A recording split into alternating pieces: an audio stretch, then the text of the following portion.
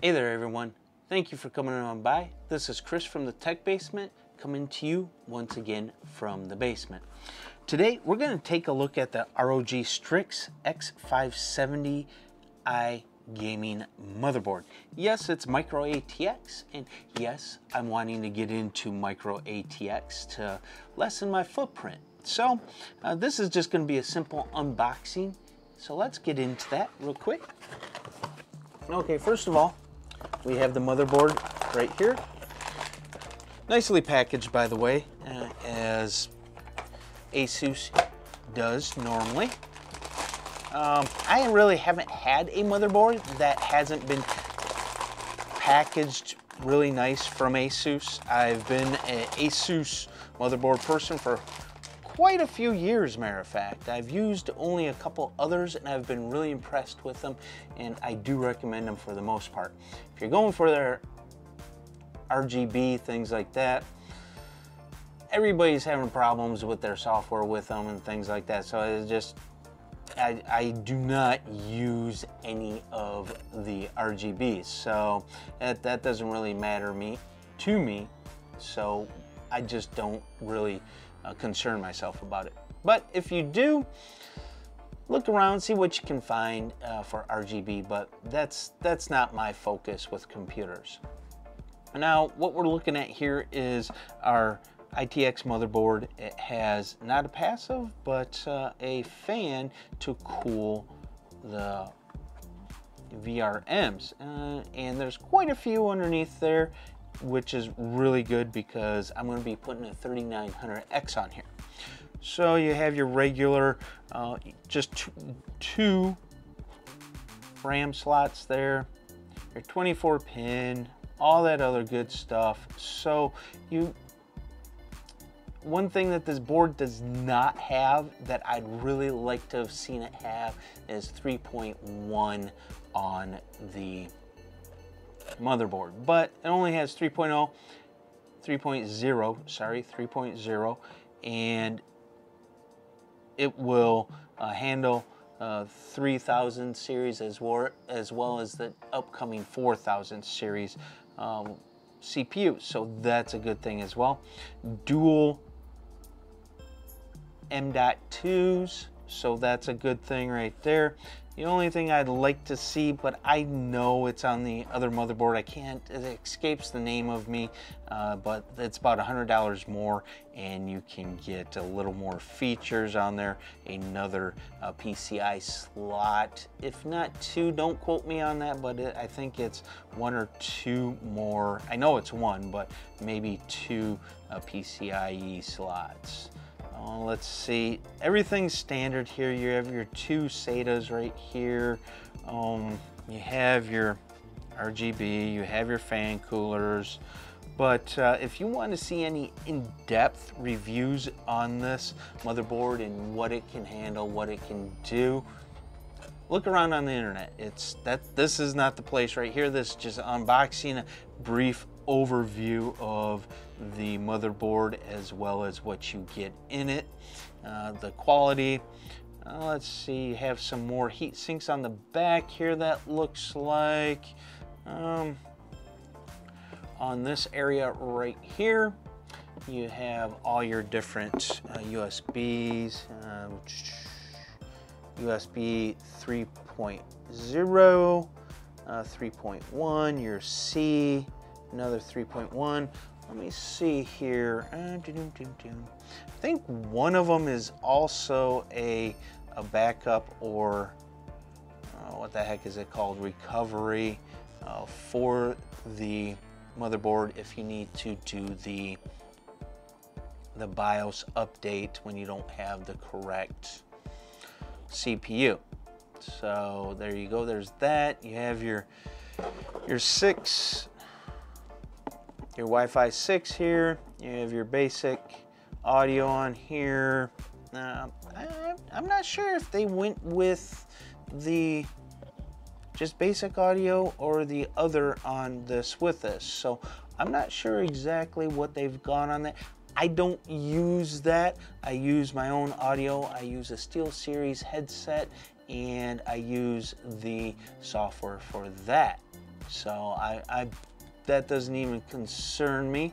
We have a display port and a HDMI port.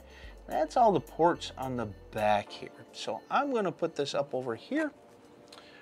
And by the way, what my plans for the board right now is just air cooling it. I am not going to put it on water as of right now. Okay, so let's dive further into this and what's in the box. First of all, we have the Wi-Fi 6 antennas. What's this little doohickey? Looks like the screws for the dual M.2s. Of course, you also have your two SATA cables. Let's see, what is this? Looks like your audio for the front panel.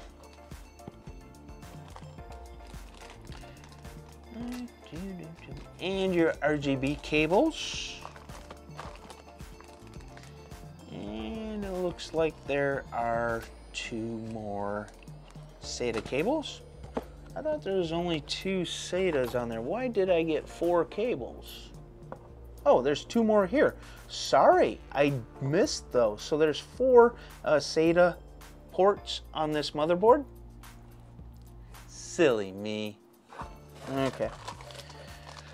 Then you have your back plate. Now let's see, what does this say?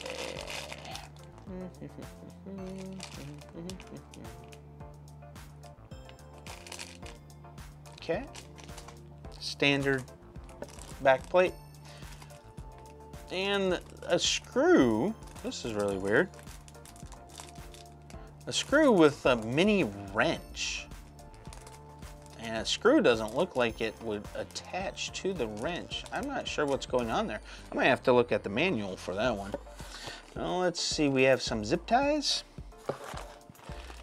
What's this that has to be packed so nicely? What I have not seen that I've seen with a lot of my Asus boards is an adapter. My last board, which is in here, the Crosshair 6, it's the 370. That one did not come with one as well. Oh, I stand corrected. It does have one there.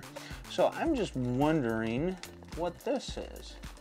I'll have to check that out. It looks like it might be, let's see here. Let's see, because that's not something I saw on here.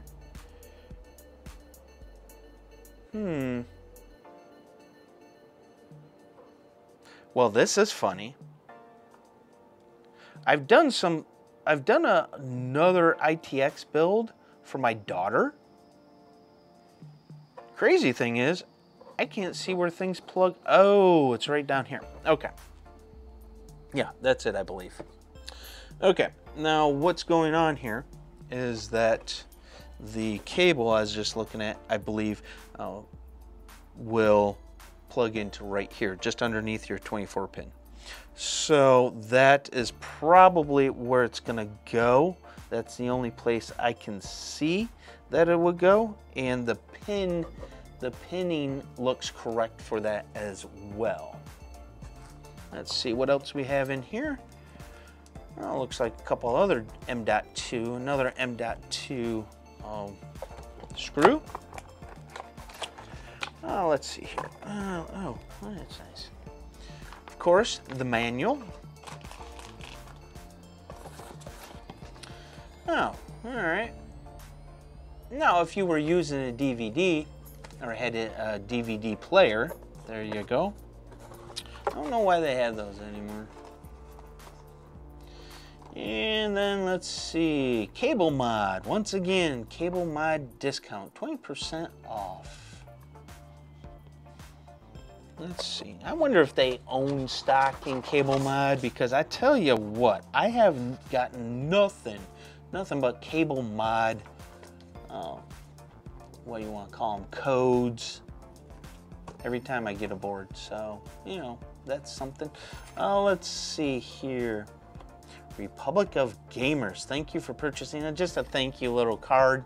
You know, it's standard with Asus's Republic of Gamers motherboards. Let's see here. If you need technical support, let's see.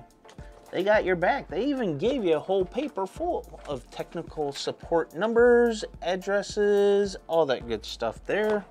Okay, let's see here. One last thing here. Come on. And this is always the yay, woo thing for me. Not really. I'm not a real big sticker person. I do like my stickers, but it's not that big of a deal. But here is the stickers. I haven't seen them on any builds that I've seen. So, you know, but it's rather interesting. I like to see them sometimes. You can over here, here's your cable labeling if you want to do that. Stuff like that. I find that putting things, it's just like server room. If you put stuff like this in or on your stuff, eventually it is going to come undone and then get stuck in the fans, things like that. So, you know, for stickers that are inside, I'm not such a fan for it. Outside, if you want to do it, great, fantastic. Just don't see it as something that you should do on the inside. But that's my own little thought on that. So there you go. That's the unboxing of the Asus ROG STRIX X570i gaming board. And I'm looking forward to building with this. My next video will be explaining what I'm doing, why I'm doing this whole thing. So stay tuned for that. If you have any comments, please put them down below. Hit that like button. It helps me out, helps me get more discovered. And if you haven't already subscribed, please hit the subscribe button, hit that bell. And this is Chris saying out.